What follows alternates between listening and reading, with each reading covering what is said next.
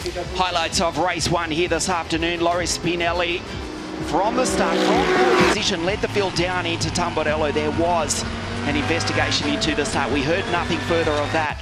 Spinelli simply disappeared down the road into the lead. The Vincenzo Suspiria Racing Lamborghinis in 2nd and 5th. And right from the outset, it was a fabulous fight between the Honda and the Inception Racing McLaren. Loris Spinelli was one of the first cars to pit. And Lorenzo Ferrari, on debut in the GT Open International Series, handed over to his teammate Riccardo Agostini.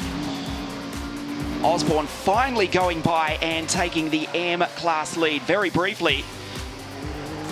Jens Renault Molle, an eventful race, but he would go through to take the Pro M-Class victory. This was a fabulous pass.